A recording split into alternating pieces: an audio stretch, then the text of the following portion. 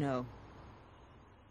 Jill Dunnigan reporting there. To discuss these issues, I'm joined by the Communities and Local Government Minister, Phil Woolas, the Labour MP for Oldham East and Saddleworth, joined by Dr Amar Ahmed, who's on the Conservative A-list of prospective parliamentary candidates, and businesswoman Nigat Awan, the Chief Executive of the Shere Khan restaurant chain. Thank you for joining me, the three of you. First of all, are we getting our knickers unnecessarily in a twist over this, Phil? Because people have been living amongst their own people. I mean, here in the city of Manchester, the Orthodox Jewish people live in one area, Afro-Caribbean people live in one area. Just because it's Muslim, is it something to be worried about? Congratulations on the report, first of all. It's very important that we debate this. It's only a problem, as the Cantle report identified, if those parallel communities are in conflict. If they're not in conflict, if they're rubbing along together in harmony, then there isn't a problem. But if they're in conflict, there's a very big problem.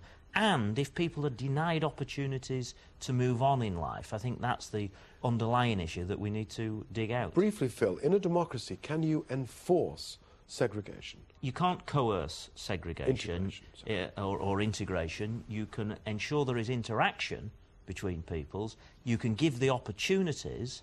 You can create new housing tenancies. You can create new school buildings and so on.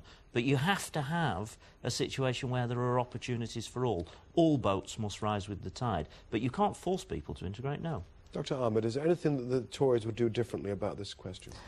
I think we have to encourage social mixing, and I think the housing issue isn't as important as the schooling issue. If we nurture a sense of common values, of a common sense of belonging in the schools, I think we'll get more social mixing at a later stage in life, and there'll be more understanding between the communities. We are seeing more and more faith schools in places like Blackburn encouraged by Jack Straw. Yeah, I think faith schools are a bit of a red herring. We've got shining examples of faith schools. We've got the North Cheshire Jewish Primary School, shining examples of that. So I don't think we should start an attack on faith schools, but we do need to have a social exchange between schools, because some of the schools in these areas, there's an ethnic mix of 100% Muslim or 100% white, and those children don't get to see anything of each other's communities. So we have to have school exchange programmes. David Cameron's also set up a pilot scheme in Warrington whereby teenagers of school-leaving years, they are able to go into different communities and see the realities of life and coming from different backgrounds. OK, I mean, Nigat, you live a very integrated life Does living in segregated groups stop that growth of wealth, stop that growth of opportunity? That word segregation, I don't like that word, because I'm a great believer in integration. So if we're using the word segregation, which it's great to have this programme because we can voice our opinion, it's very, very important now. At least we're seeing that there's a noticeable area that's being segregated. So we're addressing the point by sitting here today to say, hold on a minute, we're actually in an integrated society and we should be using education and community centres. Well, you mentioned education. Phil, the thing that interested me most from Professor Cantle, who appears on Monday night on a very fascinating programme with Jack Straw that we've already pre-recorded, was he wants integrated schools but knows he can't get them yet. So he sees separated schools, but with interaction as a halfway house. There is a huge amount of interaction going on, to address the point that Ahmed made, of schools that are in separate areas mixing during the day with a systematic programme. Is there any halfway... housing policy, just to come back on the point that was made, of course, you can't bus children to schools in other areas. We've learnt the lesson of that in other parts of the world. Housing policy can influence this, but most of all, our policy is to give everybody good opportunities. Every school should be a good school.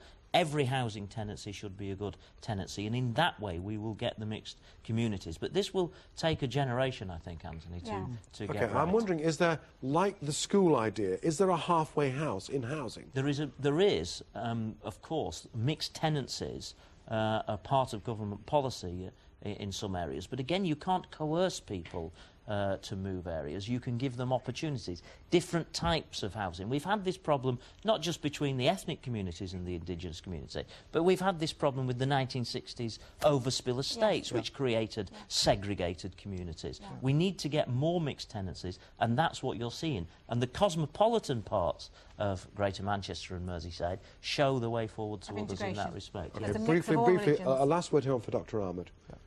Well, I think really we need to concentrate on the schools. You can't legislate for love between communities, and we've got to bring the two communities together, and we've got to tackle issues on both sides. It can't just be one-sided. There are real issues within Muslim communities that need sorting out as well. As I think I said to you last week, I'm very disappointed in a Tory prospective parliamentary candidate quoting education, education, education, which apparently... It was us anyway. He stole it from us.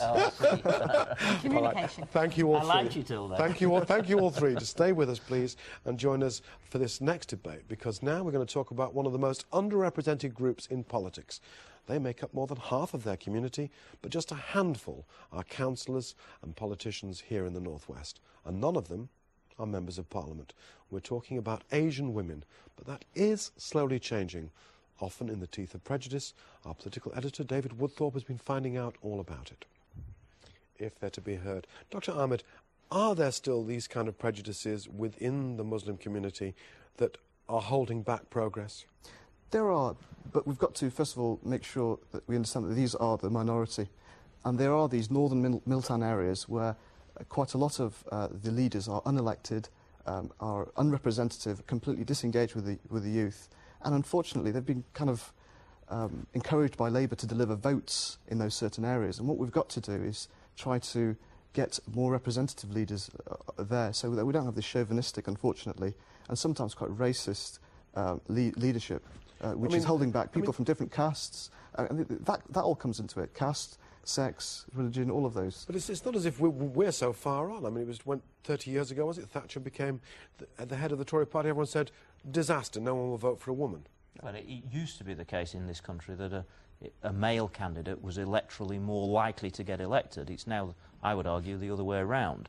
I think there are communities in the Northwest where that is not the case yet. But this is the underlying subject that is going to see the biggest change, in my view. Why do you think this is so important? Cohesion. I know you do think it's important. The idea of giving young Muslim women, and especially the young women, the microphone, giving them a platform, giving role models in public life and political representation is hugely important across the world. In my view, it's that which will change the nature of politics, will grow community cohesion, and will give equal opportunities. And I think all political parties have a responsibility to address this issue. Nigat, I know you've been looking at this beyond these shores.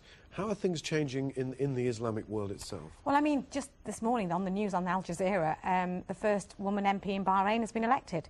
So, I mean, should I say any more? At the end of the day, we've always had this problem. If you even in today, in the world of law in London, men don't allow women in, and they find it hard for women to get the jobs that they want to get. So it's everywhere. It's not about Asian, Islamic, Jewish, Christian, English. It doesn't matter. It's a person. And I think we've always found this problem with women anyway, generally. And I think in the last 5 years there's been an immense change. But I mean, we are addressing that in our party. Our vice chairman is Saida Varsi, a Muslim female, from the north. We've got the A-list as well. But you're also addressing what you say is strange behaviour on the part of the Labour Party, who do use the wrong people. Unfortunately, it's my personal opinion, and lots of other people who have had the experience that you've had these feudal leaderships that Labour MPs go to get votes. They know that they deliver the votes, and it suits Labour very well for the status quo. Don't make the mistake of making a party political point I'm not, about this. but you failed these communities. Well, that is a...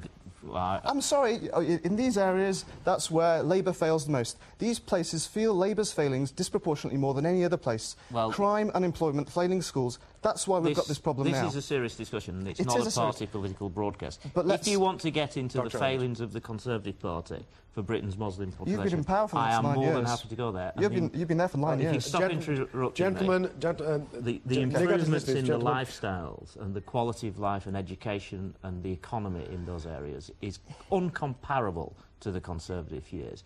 It is a responsibility, however, of all political parties to address this issue, and I'm quite happy to defend the Labour Party's record as against the It's about women today. It's about a discussion about women. The last word goes to you, Nigat. I don't want this to be a party political debate. Very quickly, are women becoming empowered in your community, briefly? Definitely.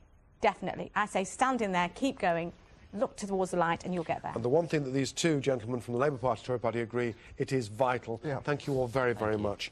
OK, this week, by the way, saw the general election on the Isle of Man.